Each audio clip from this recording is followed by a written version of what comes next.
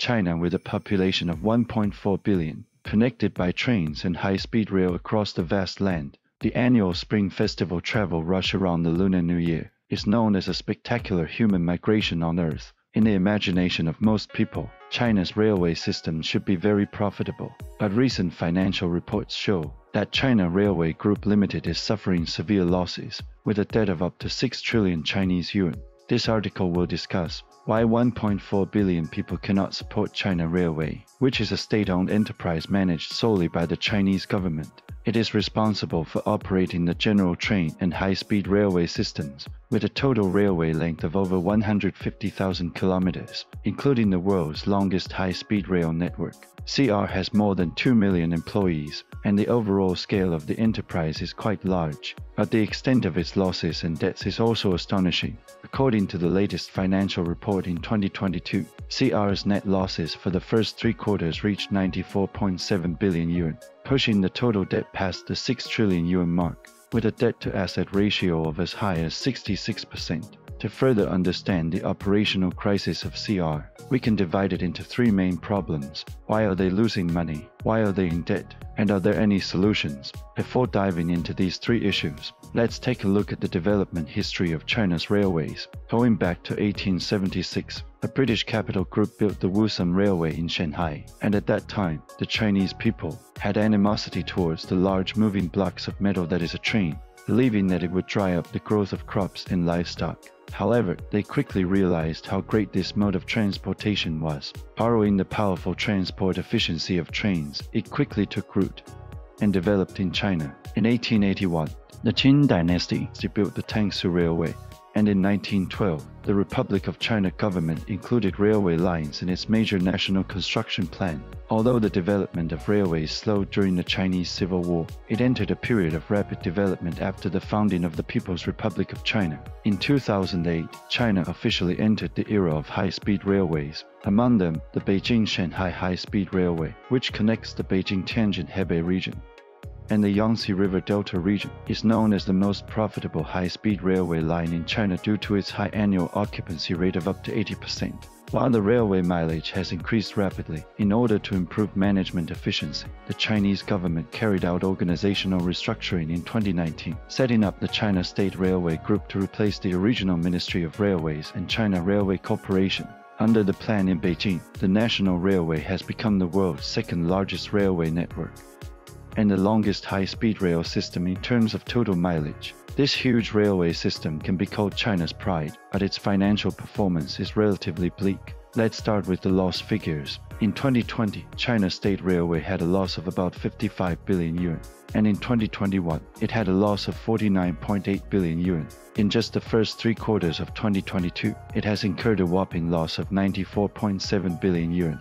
Even the supposedly most profitable Beijing-Shanghai high-speed railway lost 1 billion yuan in the first half of 2022. Faced with difficult financial performance, the National Railway Group is playing the epidemic card. Despite implementing numerous prevention and control measures, the group's passenger transport revenue has decreased by nearly 40% compared to the same period last year, which has dragged down the overall revenue. At first glance, this may seem reasonable, but if we look at the financial reports of the National Railway and its predecessor before the epidemic, we will find that the situation is not simple. In the first 3 quarters of 2017, the Chinese railway system suffered a loss of nearly 1 billion yuan. In the following year of 2018, many railway bureaus under the National Railway did not make a profit, and the overall revenue was also in a deficit. In other words, the epidemic only exacerbated the losses of the National Railway. In fact, China's railway transportation has already lost its ability to make a profit this year. The key reason behind this is related to railway operations. Railway operation is an unusual business. When the revenue of a small and medium-sized private enterprise declines, the first step is likely to be to reduce operating costs. However, railway companies cannot do this. Looking at the costs and revenues, railways make money by carrying passengers and freight. The more volume they transport, the more revenue they earn. However, the costs they need to pay, such as hardware maintenance and comprehensive personnel expenses, are difficult to reduce, as the latter is based on the increase of railway mileage. Some people may see the problem here. When a country's railway is built from scratch, the first railways are usually those that connect the areas with the most passenger traffic or the highest freight volume, which require the largest lines. Railway companies in this stage earn a lot of money. However, as the railway network becomes denser, there are some lines that exist only to serve people in remote areas. The passenger volume of these routes is very low, but the overall cost of the railway company continues to increase due to the growing mileage. Therefore, when a national railway assumes the responsibility of caring for the entire population, it is easy to deviate from the traditional market and become an increasingly difficult to profit company. In 2018, before the pandemic, only 6 out of 18 railway bureaus of China Railway in the neighboring area could generate profits, while the remaining bureaus still had to bear fixed operating costs, despite not meeting the target volume. In 2020, China Railway faced an even harsher situation, with total operating revenue dropping by nearly 10% due to the impact of the pandemic, but operating revenue only decreased by 3%. The operating costs of China Railway in 2021 increased instead of decreased, causing the company to face even greater losses. The reason behind this is the same as before. From 2020 to 2021, the total length of the national railway increased by 4,000 kilometers, directly leading to a significant increase in operating costs. The total debt of China Railway has exceeded 6 trillion yuan, which may be different from what everyone thinks. The biggest reason for the current expansion of debt is actually the construction of high-speed railways. The development of China's high-speed railways can be traced back to 2008, when the global financial crisis broke out. In order to revive the economy, the Chinese government vigorously promoted infrastructure such as high-speed railways. The Beijing-Shanghai high-speed railway created considerable profits shortly after its establishment, which encouraged other local governments to vigorously pursue high-speed railway lines. In the imagination of local officials, high-speed railways can promote local economic development, which is indeed true, but whether high-speed railways can make money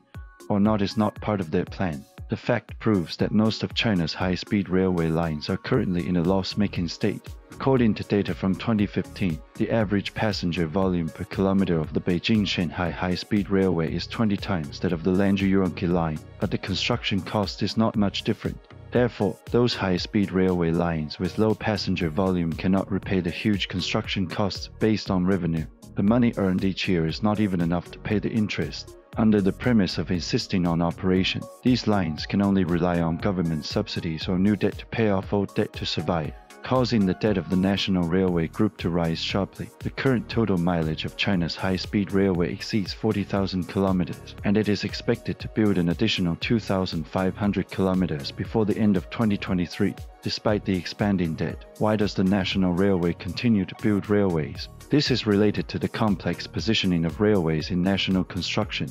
The existence of many national railway groups is not only for profit on paper, but also bears the significant responsibility of improving national economic development and the convenience of national transportation. Therefore, for the Chinese government, railways must continue to be built. In the post-pandemic era, to stimulate economic recovery, the construction of high-speed railways cannot stop. However, as we mentioned earlier, the construction of high-speed railways is expensive, and its enormous debt will affect the national economy. This creates a relatively contradictory situation. Previously, the Chinese State Council issued an order to local governments to promote high-speed railway construction while asking them to reconsider the passenger volume of new routes. Similar situations have also occurred in other countries. The French National Railway Company is an example. As an industry pioneer, France launched a high-speed railway construction plan earlier than many other countries in the 1970s. The current French National Railway not only leads the domestic railway network, but also undertakes many countries' technical business. However, even such a large railway company is currently burdened with 24 billion euros of debt. If the government had not intervened, their original debt would have been as high as 60 billion euros. In summary, the losses and debts of China Railway Group are related to the rapid expansion of railways, mainly high-speed rail. There are too many lines that cannot make a profit, and the operating costs of railways cannot be reduced, which ultimately leads to a significant financial burden. However, considering the potential benefits of railway transportation to the country, some degree of loss and debt is acceptable in reality. Nonetheless, the continuous increase in China Railway Group's debt has the potential to affect the country's economic progress. For the Chinese government, whether to continue building railways to boost the economy or to stop and deal with debt has become the most critical issue. For those interested in this topic, feel free to leave a comment below and share your thoughts. If you enjoy our channel, please subscribe, like, and share.